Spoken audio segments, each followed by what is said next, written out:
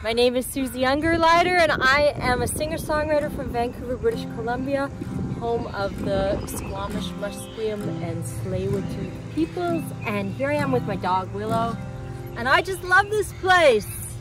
Everywhere I go, there's a little seed of my history, a little story. Like here, where I danced to the Folks Festival music with my mom in the dark so no one could tell how silly I looked. Like here, this is where I tried desperately to get a tan in the summer, lying on the beach with my friend Jennifer while we dreamed about being Kate Bush and Pat Benatar when we were grown up.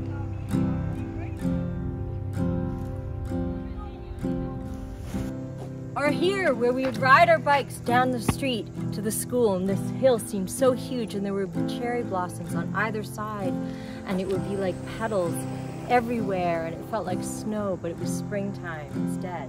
Or here at the Hollywood Theater, where I'd come and see artsy movies, and my heart was struck by Cupid's arrow one day in grade 10 when I saw a beautiful boy from my class sitting beside me all alone.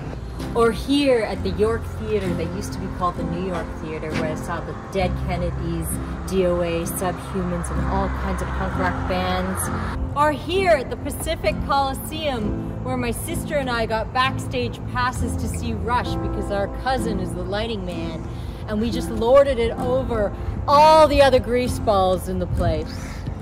Those are just a few of my stories that have taken place in this little sleepy seaside town called Vancouver.